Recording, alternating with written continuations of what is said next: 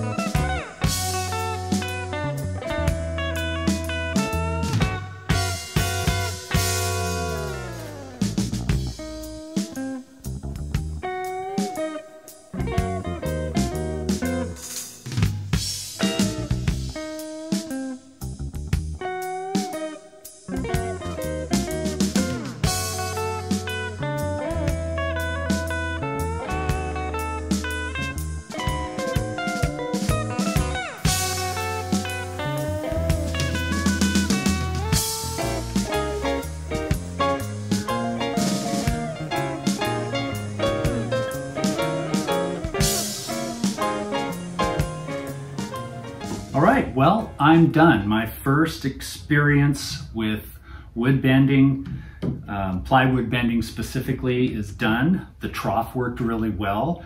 My jig, whatever you call it, my contraption worked really well. It's really funny how I can plan things out in my head, go through it all, do a whole run through in my head, visualize it all, even write out some things of how I want it to be done. But then when it actually comes to it, there's some changes that are made. Now, not many, but one thing that was a big one was that I was able to bend both pieces of wood at the same time, where in my head, I thought I was going to be doing one, and after it sat up, then I would do the next one the next day or the day after that, whenever the first one was ready. I don't know why I didn't think of doing them both. All I had to do is make sure they were flipped opposite ways, so the front is at the same place. And all right, things are coming along nicely. It's going at least as well as I hoped. All right, well, I've changed my mind. This is the wood that I spent bending yesterday, and it went back to flat pretty darn easily. I put some weight on it just to hold it in place. I am going to increase the bend. I'm going to shorten the distance that it bends those 10 inches. It was taking 2 feet to go from here down 10 inches to here. Now I want to do that in half that distance, so 1 foot. I think that would give me a little more cabin room. And in order to facilitate that bend a little more easily without the wood splitting or cracking and peeling off, I'm going to cut the grooves, those channels in the backside of it. And the grooves will go all the way down to either halfway or maybe down to the last ply, I'm not sure. So hopefully that works. I do have some more wood, so if I totally mess it up, I can start over again. So we'll see. It's all in the sake of learning, but at the same time, it's also trying to get what I want.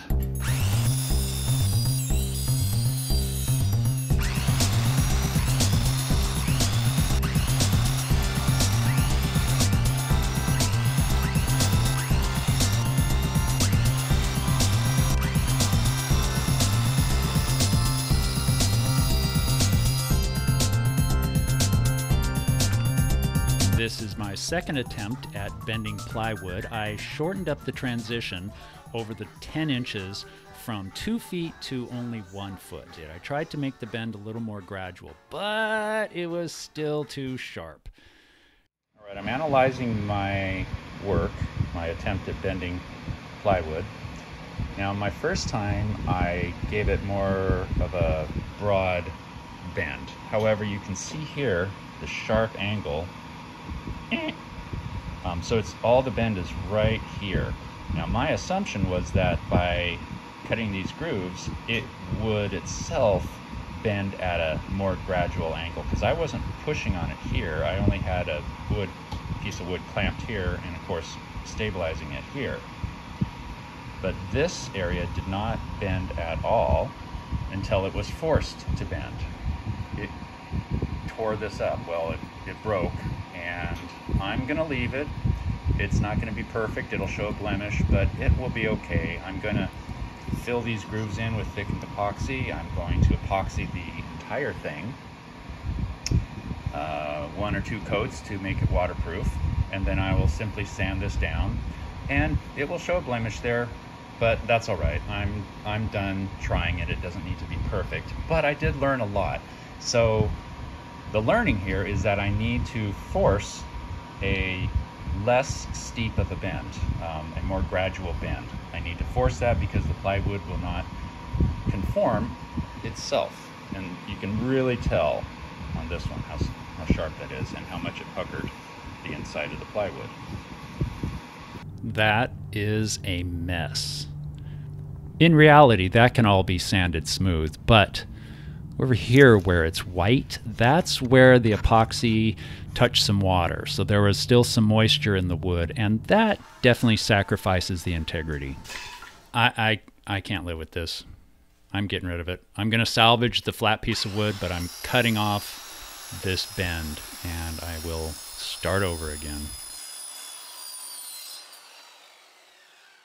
I am also going to shorten my jig by 2.5 inches, because after I made that bent plywood and I got it out on my ground and looked at it and measured it, I saw that it was 12.5 inches instead of 10 inches. And this is the thickened epoxy I'm using to fill in all the cuts. It's so much like frosting, I kept wanting to taste it. So I'll cover this with parchment paper, and then I can put the second sheet over the top and repeat the entire process.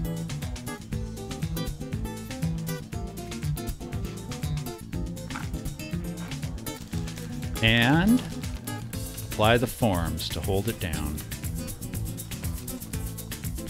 Now, I did have some epoxy that didn't cure very well. I think I did not mix it 1 for 1.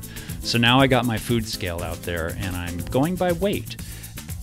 And I'm making penetrating epoxy by thinning it with mech.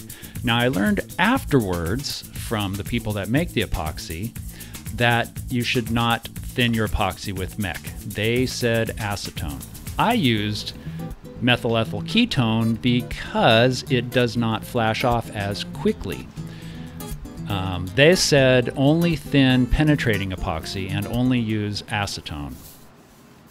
Okay, now that I have my plywood bent, it's time to put my, I'm not sure what to call it, a reinforcing board. I have a 1 by 2 inch piece of wood. I'm going to put at the top of all of my vertical plywood. And that's going to give more surface area for the top piece to land on. Here I am laying a coat of epoxy on the wood so the thickened epoxy will adhere better. I'm thickening my epoxy with colloidal silica. So you really need to wear a dust mask or better, because this stuff gets in the air super easily and you don't want to breathe it. But it is fun to stir. It's a lot like powdered snow, really cold, dry powdered snow.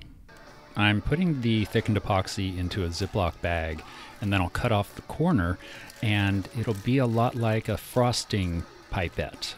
It's a much easier way to lay this stuff out, which is the consistency of frosting, than scooping it and smearing.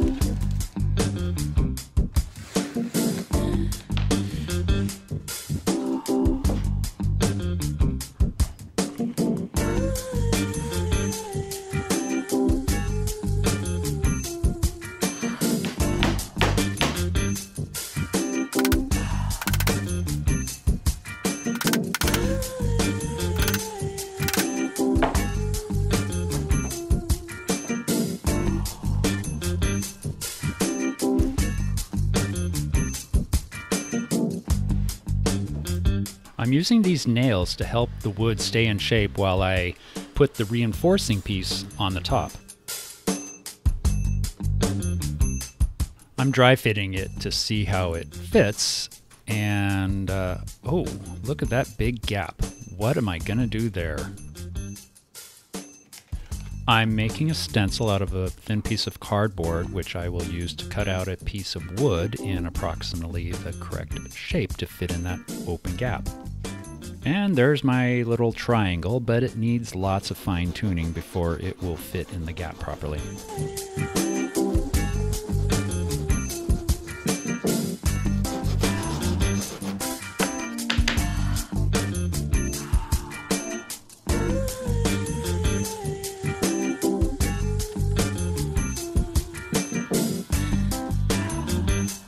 Once I got it to fit freely, I buttered it up and inserted it in that gap.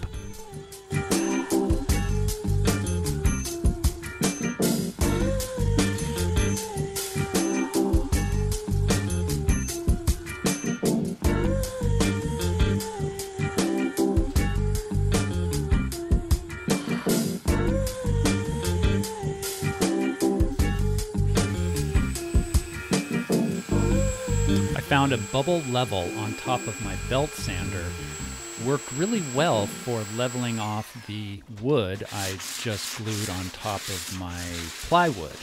And so that way I'm going to have a pretty level surface for the benches to sit on. That worked really well. Bam!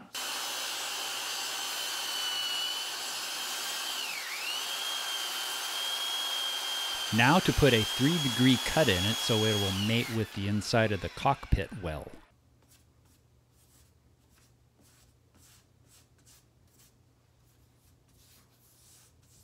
I have put on 2 coats of thin epoxy, and now I'm putting on 2 coats of varnish. And there it is. It looks pretty good. All right, I did it. I finished my plywood bending project, experiment, whatever you want to call it. Um, I'm satisfied with it. I'm happy with it, and I find it interesting that my very first iteration was pretty much as good as my last one, but I didn't know that at first, right? I thought I could improve it, so I tried and tried again. And now I learned some things from that. Had I stopped at my first one and said, that's good enough, I wouldn't have realized that you can't bend with the grain. I had thought of, after I discovered that, I thought of doing it again and putting the grain vertically so it would bend this way rather than this way and try to, snake around. That's why the grain broke off and stuck out so much, because I had the grain angled the wrong way. So I could have either had just the bend be vertical, or I could have done the entire length vertical. But I didn't want to redo it. I didn't discover that until I was done with my third one, the one I'm finally going to keep. So it's fine. I learned a lot here. I'm not trying to make a pristine showboat. I want it to be as nice as it can be, but to what cost, right? So I have to kind of limit my time and expenses at some point. So what else did I learn? Oh, this one I have no excuse for. The jig was 2.5 inches too high. Now I can look back and realize why that happened.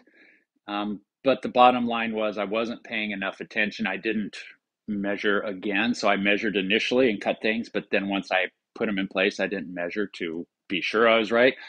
I ride a lot on assumptions, is what I'm discovering. And, you can get by pretty well through life with assumptions, but there are definite times when you need to check and double check and even triple check. So the stuff I'm doing in here is what needs to be checked more and more often, especially when we're dealing with creating a jig that's going to matter with the thing that you're making. All right, what else did I learn? I think that's about it as far as my summary of final learning. The water worked well but you don't want to soak it too long because then the plies start separating. So I was trying to manage that, and the very first one did kind of separate a little bit because it soaked too long. So I didn't soak the wood as long after that. All right, that is all I have for you today. Thanks for watching, and I will keep you updated on my progress on my boat project, Aquarius. You can subscribe, and then you will know when my next episode comes out because I am highly irregular. All right, thanks for watching. Have a great day.